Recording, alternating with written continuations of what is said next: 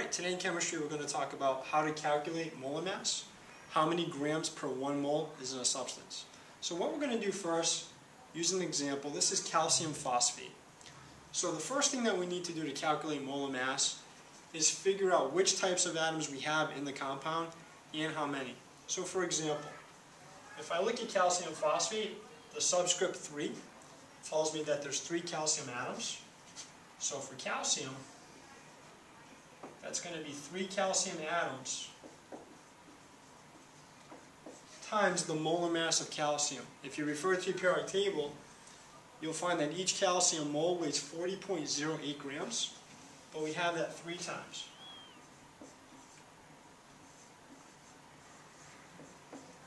Okay, when we do this out, we have 3 times 40.08.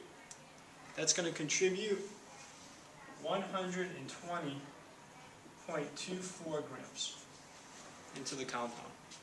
Okay? Next we have a phosphate ion here, PO4. But we have to keep in mind that we have 2 of those. So we have to distribute this 2 to the 4 and to the 1, understood.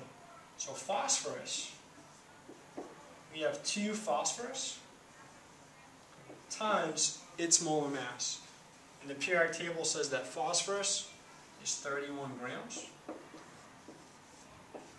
Okay, so that's going to be 2 times 31, and that's going to contribute 62 grams to the total mass of the compound. And finally, our last atom here is oxygen.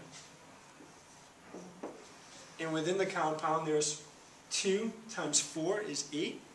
So that's going to get us 8 oxygens, each one weighing in roughly around 16 grams.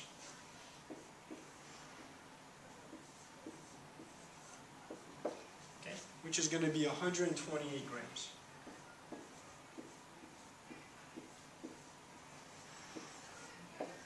Okay, to sort of backtrack here, 120.24 grams is from the calcium, 62 grams is from the phosphorus that make up the compound, and finally 128 grams is from the oxygen. So what we have to simply do here is add up these totals here.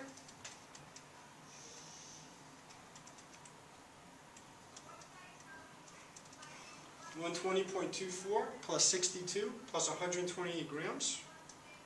And that's going to get us in the ballpark of 310.24 grams. So we conclude at the end of this is that 1 mole of calcium phosphate is 310.24 grams. And that's how you calculate molar mass.